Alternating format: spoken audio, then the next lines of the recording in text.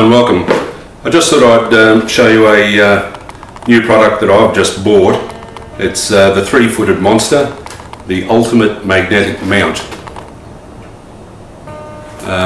It's Australian made, as you can see on the box there. What it is, there's 3 very strong magnets on the base, on the feet, and they're spring loaded. These springs allow for the feet to be spread over different angles on a metal surface, whether it be a car or in a workshop or wherever you want to use it. A lot of people use them in gyms and, like I said, in workshops, car workshops, mechanics. A lot of car drifters use them on the outside of the car, so they're strong. I've just done 3,000 kilometres between here and Bowen back through Emerald, back to Brisbane and out to Warwick, using it on the roof of the car, on the bull bar and on the passenger side door on the outside, and not once did it look like it was going to move or fall off.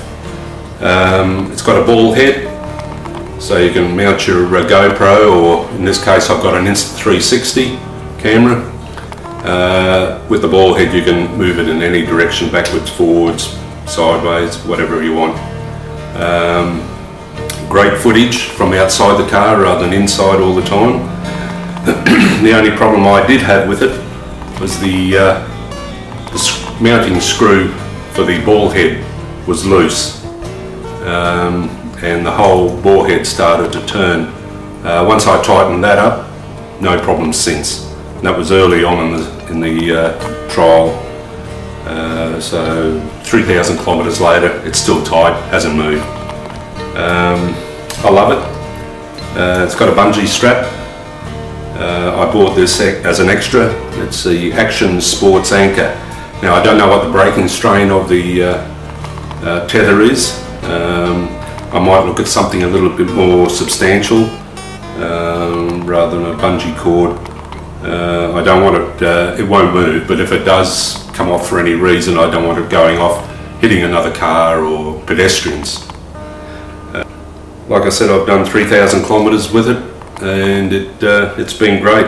It's been good to get footage from outside the vehicle rather than getting drone footage all the time.